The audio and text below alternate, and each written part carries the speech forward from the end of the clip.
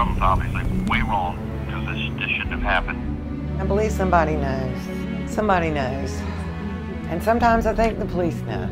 They just don't have the evidence. July 13, 1997. Thursday marking 20 years since Johnson was killed. I kept it because I'm, always hopeful one day. Hello?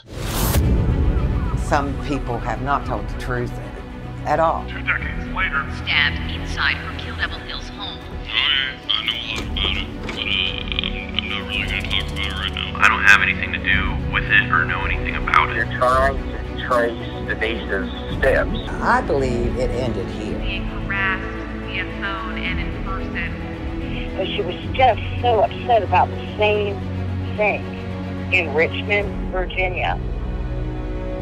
Revisit the crime scene. I think it's actually been a little preserved.